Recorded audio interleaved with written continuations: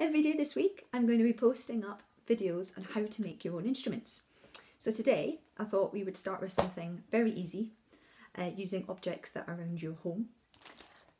We're going to make an ocean drum. I don't know if you can hear this.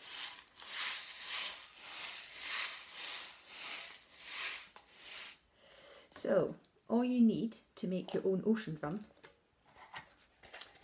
is either a couple of paper bowls, or if you have something kicking around in your cupboards, metal tins, usually the biscuit tins or the roses tins from Christmas are normally quite good for this as well.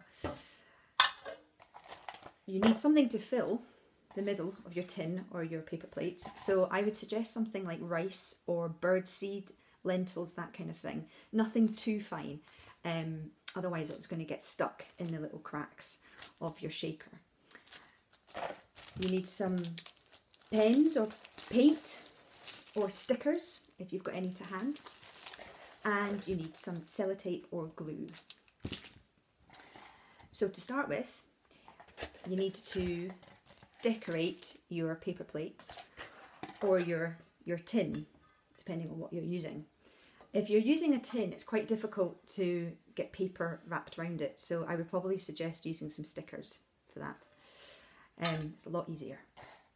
So after you've decorated your paper plates or your tins, you then want to fill it with either your rice or, as I say, any kind of dried pulses or seeds. I'm using some rice here. You can see that to get that sound.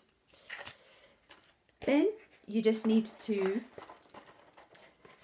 put the two paper bowls together, or if you're using your tin, you want to seal those up. And then either using sellotape, particularly for the tin, sellotape or glue for the paper bowls, you then want to seal around the sides.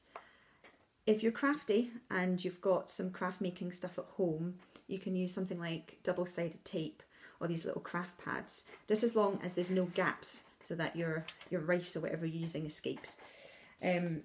So I'm going to use some sellotape just to seal it up. You need to make sure it's very secure. Tape it all the way around. So you should end up with something like this, so it's nice and secure.